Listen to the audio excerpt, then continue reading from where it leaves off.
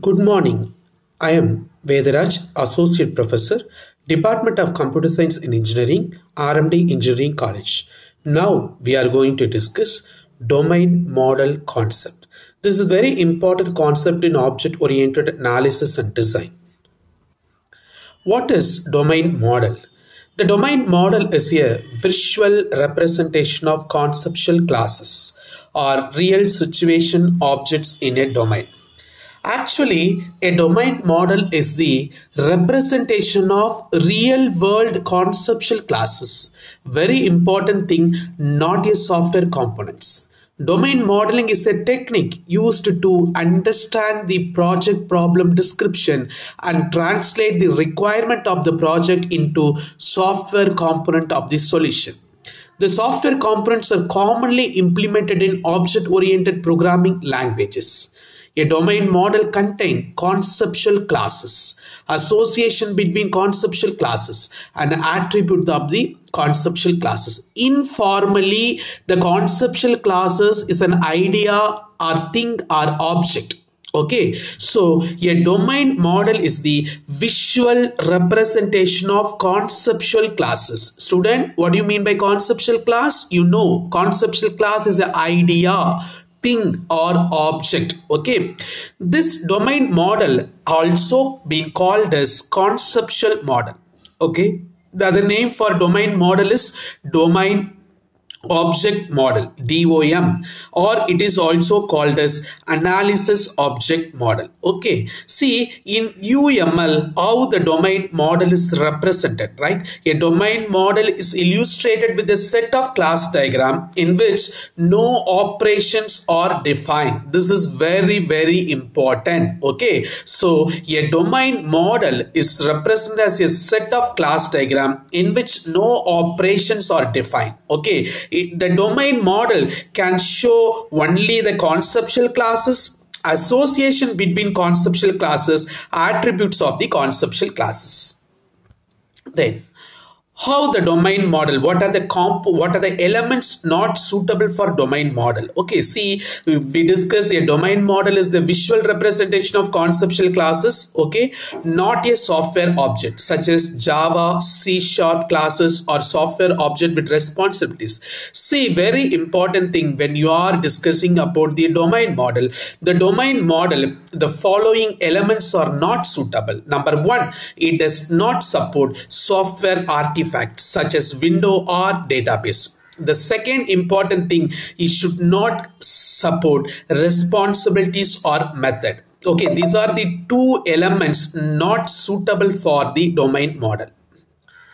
See, this is the example of domain model. The first conceptual class. See, it is not a picture of software class. Okay, visualization of real world concept in domain of interest. The first one is the valid. See, it has the name, it has the attribute. See, it does not have any responsibility, so it is a valid. Okay, the second, you should not use any database. Okay, database is not a part of the domain model, right? See, we already discussed what are the elements which is not suitable for domain model, right?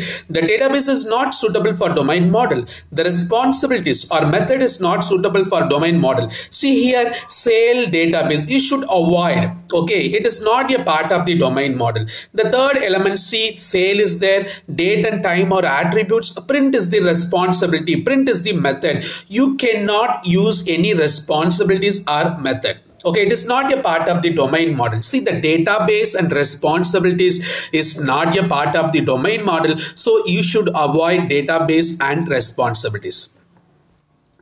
How to create a domain model, students? There are three important steps we are using for creation of domain model. The first important step, you have to find the conceptual classes. What do you mean by conceptual class? Simply we can say conceptual class is the idea, thing or object. Okay, first step of creation of domain model is you have to find the conceptual classes. The second step for creation of domain model, draw the classes in UML class diagram. Okay, draw them as a classes. Okay, the conceptual classes can be represented in UML notation.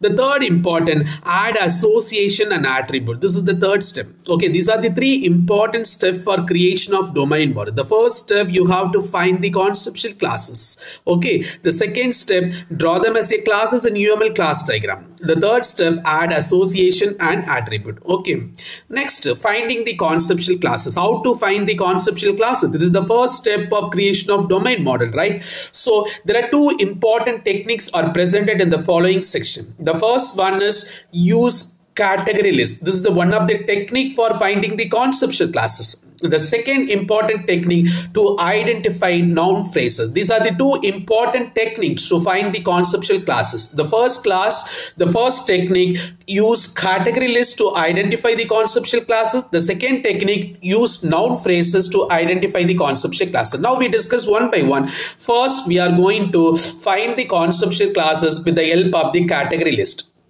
Okay, so this is the conceptual class category list. Okay, the first I taken one example called as what airplane. Okay, airplane is the example for a category list concept. The first parameter, physical and tangible object. What is the physical and tangible object in airplane?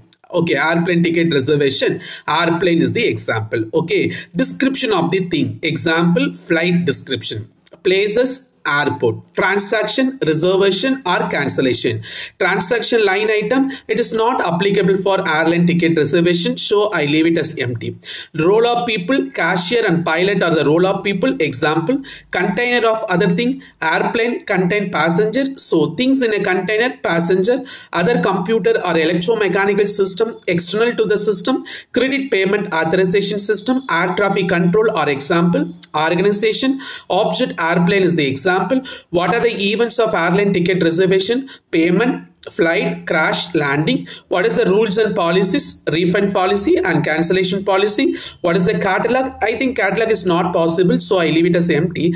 Records of finance, work contract and legal matters. Receipt, ledger, employment contract and maintenance log. Financial instrument and services are not applicable. Manual, document, reference paper, books, repair manual. So this is the example. If you fill the right hand side, you can get n number of conceptual classes. See what is the category list parameter. Physical or tangible object is the parameter. Description of thing is the one of the parameter. Places, transaction line item, role of people, container of other things, things in a container, electromechanical system, organization, event, rules and policies, catalog, records of finance or contract and legal matters, financial instrument and services, manual, document, reference paper and book. See, if you can take any application, the left hand side is common. You have to fill only the right hand side. Okay, if you fill the right hand side, you can get the n number of conceptual classes. The first step is you have to identify the conceptual classes. What are the conceptual classes? We find out airplane, flight description, airport, reservation, cashier, pilot, airplane, passenger, payment, flight, crash, landing, receipt, ledger, repairment. These all are called as the conceptual classes. If you fill this table, you can get n number of conceptual classes. What is the next technique for identify the conceptual classes? With the help of the noun phrases. Okay, here the POS system as the example, point of sale. Okay, first you have to write this scenario. What is the scenario of point of sale? Customer arrives POS checkout with goods or services to purchase. Cashier start the new sale. Cashier enter the item identifier. System record the sale and item. System present the total with taxes. Cashier tell the customer the total and ask for payment. Customer pays and system handle the payment. System logs the completed sale. System present the receipt. Customer leaves with the receipt and goods. Okay, these all are called as the scenario of POS checkout. We already discussed what do you mean by scenario. Scenario is nothing but what? Sequence of action. In this sequence of action, you have to identify the noun phrases. Okay, see here, see the first step. Customer is the noun. POS checkout is the noun. Goods services are noun. Cashier is the noun. Sale is the noun. Item identifier noun. Sale and item is the noun. Item description, price, total are noun. Tax, noun. Payment is the noun. Receipt is the noun. You have to identify the noun phrases in a scenario. Okay, all the noun phrases are called as the conceptual classes. Okay, students, it's very simple technique. Okay, first step, you have to write the complete scenario of application. Then you identify the noun phrases in the scenario. All the noun phrases are called as the conceptual classes. See, there are two techniques. One, you can use category list to identify the conceptual classes. The second technique, use identify noun phrases in a scenario. All the noun phrases are called as the conceptual class. This is the first step of creation of domain model. The first step of creation of domain model, finding the conceptual classes. How to find the conceptual class? You have two choices. You have two techniques. One is use category list to identify the conceptual classes. The second is to identify the noun phrases in a scenario to identify the conceptual classes. Okay, thank you, students.